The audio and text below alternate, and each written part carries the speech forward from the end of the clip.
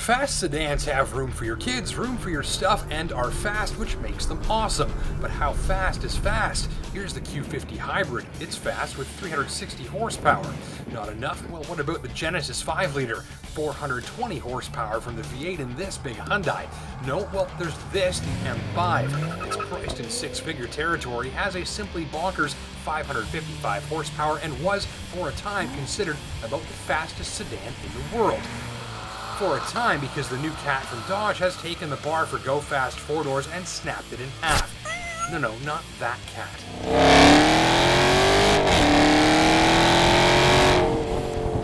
Here it is, the Charger SRT Hellcat. Leave it to Dodge to work the word hell into a car's name and forget that it's a big four-door automatic sedan at its core. This thing is an absolute monster. It's got as much horsepower as two Porsche 911s. These Brembo brakes have rotors the size of trash can lids. It'll run the quarter mile in 11 seconds on street tires and brakes into the 10s with drag slicks at the strip. And that's with room for the kids, cup holders, and air conditioning and heated seats. Some cars this fast have parachutes in back. None of that here, just a big trunk. So it's as fast as a drag car and you can take it to Home Depot. And wherever you wind up going, it'll attract a great big crowd of onlookers with silly grins and lots of questions. And why not? There's virtually nothing on the road with four doors and a warranty that'll keep up to this. It's 30 grand cheaper than that M5 with 150 more horsepower. That makes you want to know what's under this heavily vented hood, complete with intakes and heat extractors and that curious bulge.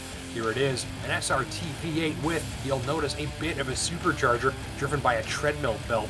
The numbers, 6.2 liters, 650 pounds of torque, and grab a bib car, guys, 707 horsepower. There's an 8-speed paddle shift automatic that hammers through the gears like an old-school auto box with a shift kit, burning rubber during full throttle upshift if your boot is on the carpet. And you can set this all up however you like. The computer system lets you pick the feel and setup of the steering, transmission, shocks, traction controls, which I'd strongly suggest leaving turned on, and even the power output level.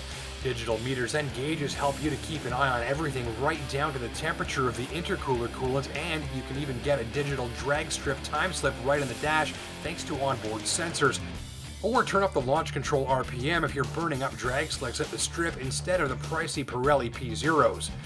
In any case, the acceleration is lethal. You'll swear loudly every time you give it full throttle. Your passengers will drop sequential F-bombs, and for those faint of heart, the acceleration will leave them wearing straitjackets and trying to bite their own ear. What are you going to do with all that speed? Well, motorsports. Hellcat will provide maximum return on investment for owners planning to participate in weekend racing at the strip or circuit, and it's built, engineered, validated, and equipped for it. Heck, the driveline is so beefed up you can actually hear the gears in the rear diff from inside the car. Handling, steering, and braking match the monstrous power output, and this is not just a straight-line weapon.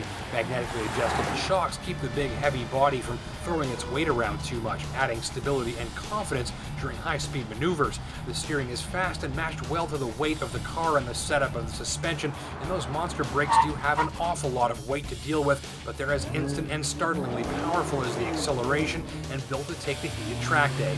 Hellcat is a big, heavy car, but most drivers will run out of courage long before the Hellcat runs out of capability. So, what's it like driving a car with as much horsepower as Civic, Focus, Elantra, Sentra, and Corolla combined? Well, mostly when you're driving the Hellcat with your boot down a little bit, you're thinking, this is pretty stupid, but I'm having a great time. Obviously now, much of what this machine can do is wasted on public roads. 5 seconds or more of consecutive full throttle, even from a standstill, will rocket you deep into demerit point territory, and I've never driven anything that was such a threat to my driver's license. And you will get noticed in this car too, because it makes a noise like the dragsters that your buddies tow to the track on weekends.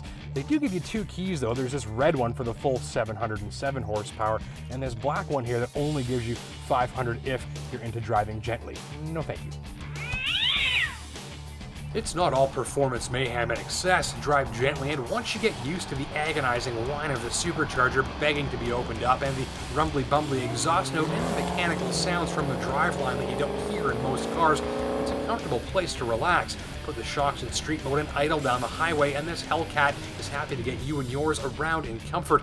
It's not even terrible on gas. Seriously, my test average over a week was hardly worse than driving a big family SUV or pickup. The boss says I have to talk about other things than the performance. Alright, the Hellcat has room to spare for 4 people and good fit and finish with fancy panels of red suede and heated seats, and these are the cup holders. Who cares? None of that is why you buy one of these. Here it's all about bragging rights and knowing that basically nothing that gets up in your business at a traffic light stands a chance. Trying not to smirk like a schoolgirl when telling your buddies that you just bought a car with 700 horsepower is pretty fun too. Get your Hellcat to the track, otherwise Hellcat's engineers will be sad that you're not enjoying the full-out bananas pandemonium performance they created for you. Also, and importantly, drive this one carefully. For serious, it's lethally fast, and this car will get ugly in a hurry if you're not driving it with absolute respect. On a side note, this is the 300th episode of my show. I've yet to come across anything this potent, badass, and awesome. Usually I show you some graphics now about what you'll like and what you won't, but I think that's pretty self-explanatory here. Plus, if I skip those, I can give you more of this, which I don't think you'll mind. Thanks for listening, and turn it up.